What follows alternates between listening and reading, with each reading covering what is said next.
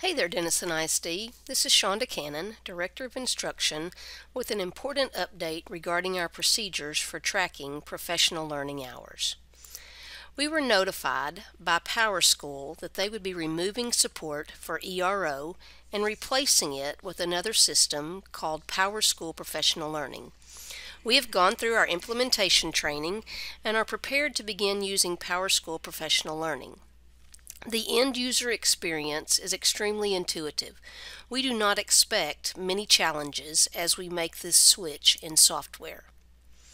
As I stated, PowerSchool Professional Learning will replace ERO as the Denison ISD system for keeping track of professional learning credits. Registration for summer 2020 professional development courses will take place in professional learning, not in ERO. Summer registration will open April 1st. Let's talk a bit about our transition plan. All credits prior to January 1st, 2020 will be maintained locally on a final ERO transcript. There will be a printed copy in your employee professional development file in the curriculum office, as well as a scanned copy that we will save electronically.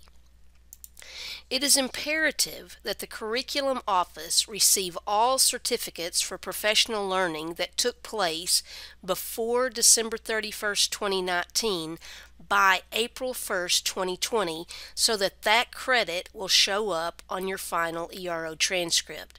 There will be no way for us to record 2019 and prior credit in the new system.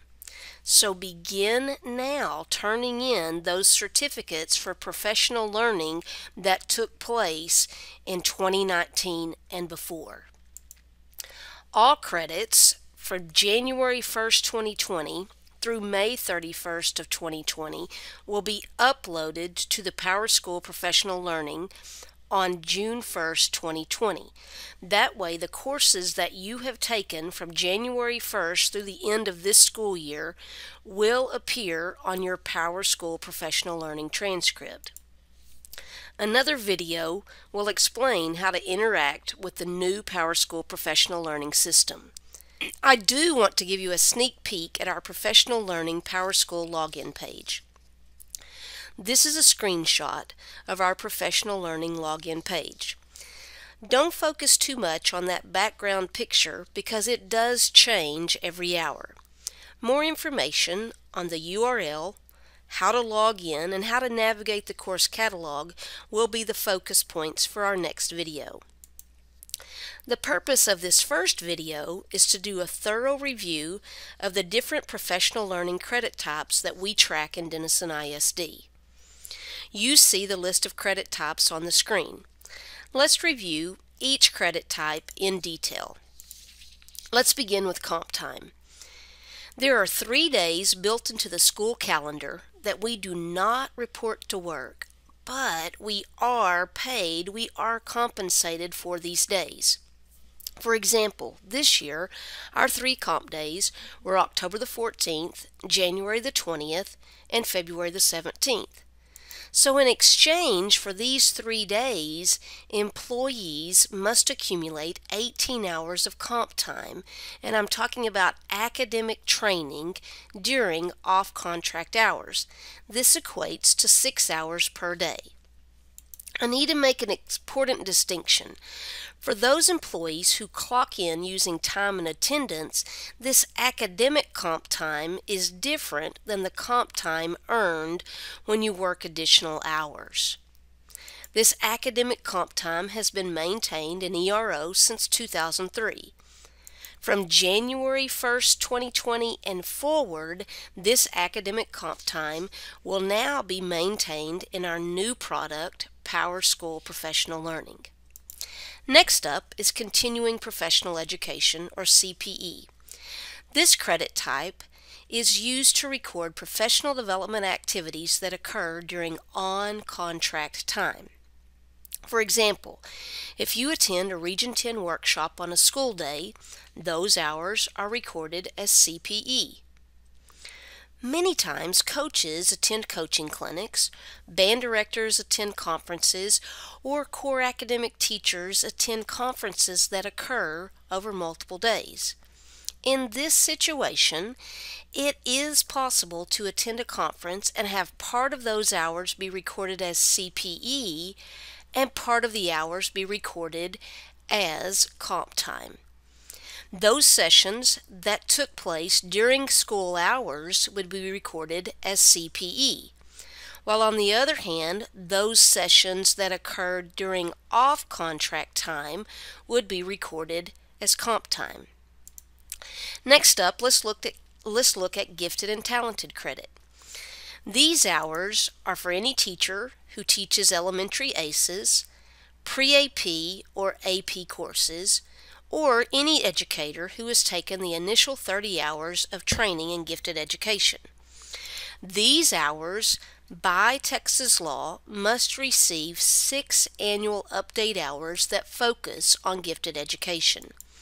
These hours are posted in a separate category on your professional learning transcript for documentation purposes.